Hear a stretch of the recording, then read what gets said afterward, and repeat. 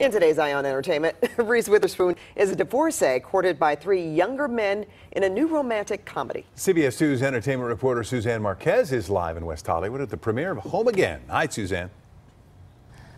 Hi, Pat and Rick. It is the directorial debut of Hallie Myers-Shire. Her mother is Nancy Myers, behind such films as The Holiday, What Women Want. She's carrying on the family tradition.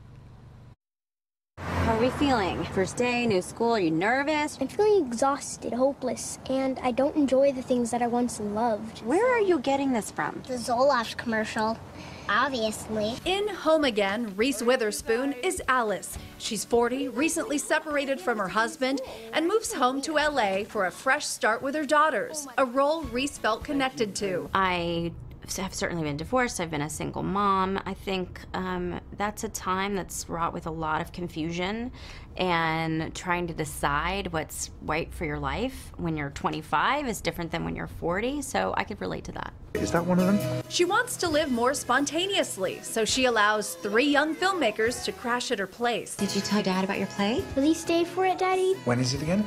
Next Friday. I also thought it was a really unique perspective. I'm not sure I had ever seen a woman being pursued by 3 younger men in a movie, and I'm not sure a man would make that movie or think of that movie. So it was great to be part of a production that was primarily female.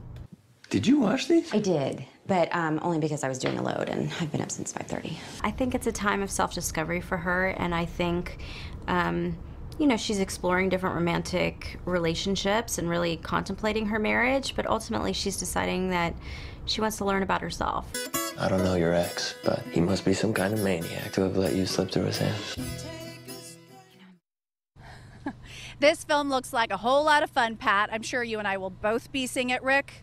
I get it if you're going to stay home or go watch something scary. It's out September 7th. Reporting live at the Directors Guild, I'll send it back to you guys.